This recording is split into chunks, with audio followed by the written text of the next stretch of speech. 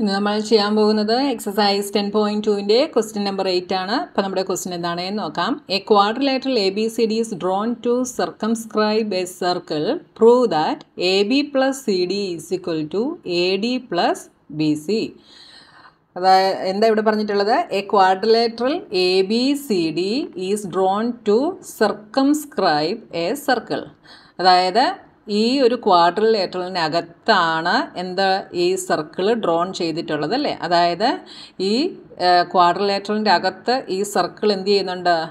എല്ലാ സൈഡിലും ടച്ച് ചെയ്യുന്നുണ്ട്. അതാണ് ഈ പറഞ്ഞിരിക്കുന്നതിൻ്റെ മീനിങ്. കണ്ടല്ലോ.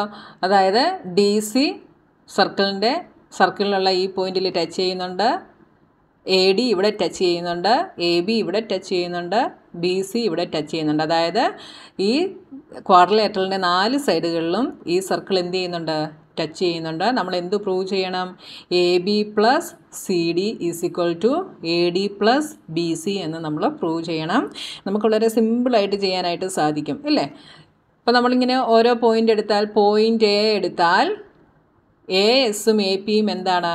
ഈ സർക്കിളിലേക്കുള്ള ടാൻജൻസ് ആണ്. ഈ എക്സ്റ്റീരിയർ പോയിന്റ് ബിയിൽ നിന്ന് ഈ സർക്കിളിലേക്കുള്ള ടാൻജൻസ് ആണ് PBയും PQവും. പോയിന്റ് C എടുത്താൽ CRഉം CQവും ടാൻജൻസ് ആണ്. പോയിന്റ് D എടുത്താൽ DRഉം DSഉം ടാൻജൻസ് ആണ്. അപ്പം സർക്കിളിൻ്റെ എക്സ്റ്റീരിയർ പോയിന്റിൽ നിന്ന് സർക്കിളിലേക്കുള്ള ടാൻജൻസ് എപ്പോഴും എന്തായിരിക്കും?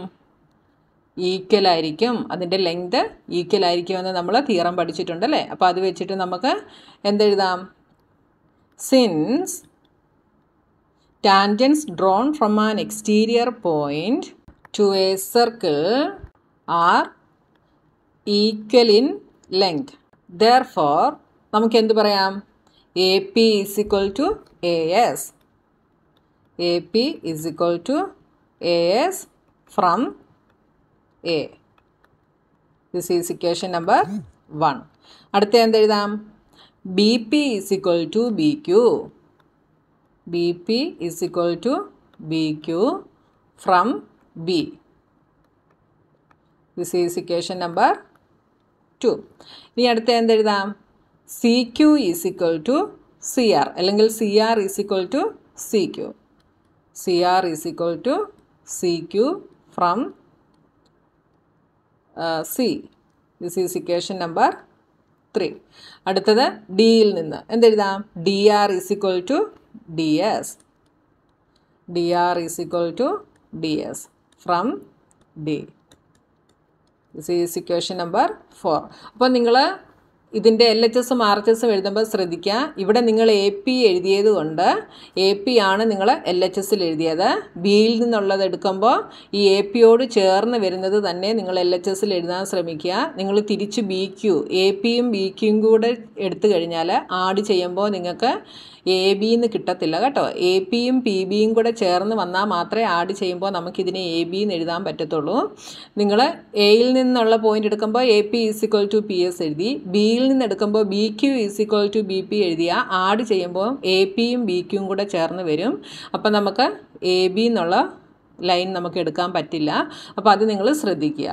എയിൽ നിന്നുള്ളത് എടുക്കുമ്പം AP ആണ് LHSൽ എഴുതിയതെങ്കിൽ ബിയിൽ നിന്നുള്ളത് എടുക്കുമ്പോൾ BP തന്നെ LHSൽ എഴുതാൻ ശ്രദ്ധിക്കുക. ഇവിടെ നിന്ന് സിയിൽ നിന്ന് എടുക്കുമ്പോൾ CR ആണ് LHSൽ എഴുതിയതെങ്കിൽ ഡിയിൽ നിന്ന് എടുക്കുമ്പോൾ DR തന്നെ LHSൽ എഴുതാനായിട്ട് ശ്രദ്ധിക്കുക കേട്ടോ. അല്ലാതെ നിങ്ങൾ തിരിച്ചെഴുതി കഴിഞ്ഞാൽ ഒരിക്കലും നിങ്ങൾക്ക് ഇത് ആഡ് ചെയ്യുമ്പോൾ കറക്റ്റായിട്ട് കിട്ടത്തില്ല കേട്ടോ. അപ്പോൾ നമുക്ക് 4 ഇക്വേഷൻസ് കിട്ടി. നമ്മൾ ഇത് ആഡ് ചെയ്യുന്നു. ആഡിങ് 1, 2, 3 and 4 we get എന്ത് കിട്ടും? ഈ 4 ഇക്വേഷൻ്റെയും കൂടെ LHSകൾ തമ്മിൽ ആഡ് ചെയ്യുന്നു. അപ്പോൾ AP plus BP plus CR plus DR is equal to, ഇനി RHSകൾ തമ്മിൽ ആഡ് ചെയ്യുന്നു. AS plus BQ plus CQ plus DS. ഇനി നോക്കിയേ, ഇവിടെ APയും BPയും കൂടെ ചേർന്ന് വന്നാൽ എന്ത് വരും? APയും BPയും കൂടെ ചേർന്ന് വന്നാൽ AB എന്ന് കിട്ടും. അപ്പോൾ AB പ്ലസ് ഇനി CRും DRും കൂടെ ചേർന്ന് വന്നാലോ? CRും DRും കൂടെ ചേർന്ന് വന്നാൽ നമുക്ക് എന്ത് കിട്ടും? CD എന്ന് കിട്ടും. ഇസ് ഈക്വൽ ടു, ഇനി നമുക്ക് നോക്കിയേ എ എസും ഡി എസും കൂടാണ് വേണ്ടത്. അപ്പോൾ ഏതൊക്കെ ചേർന്ന് വരണം? ഈ എ എസും ഡി എസും കൂടെ ചേർന്ന് വരണം. അപ്പോൾ അടുത്ത സ്റ്റെപ്പിൽ നമുക്കതൊന്ന് ചേർത്ത് എഴുതാം കേട്ടോ. A S plus D S plus B Q plus C Q. അപ്പോൾ ഇവിടെ വേണം ഈ സ്റ്റെപ്പ് തന്നെ താഴോട്ട് എടുത്തെഴുതിയിട്ട് നിങ്ങൾക്ക് അങ്ങനെ എഴുതാം കേട്ടോ. എങ്ങനെ എഴുതിയാലും കുഴപ്പമില്ല. അപ്പോൾ എന്ത് വരും? A B plus C D is equal to A S plus D S എന്ത് വരും? എ ഡി എന്ന് വരും. Plus B Q plus C Q എന്ത് വരും? ബി സി എന്ന് വരും.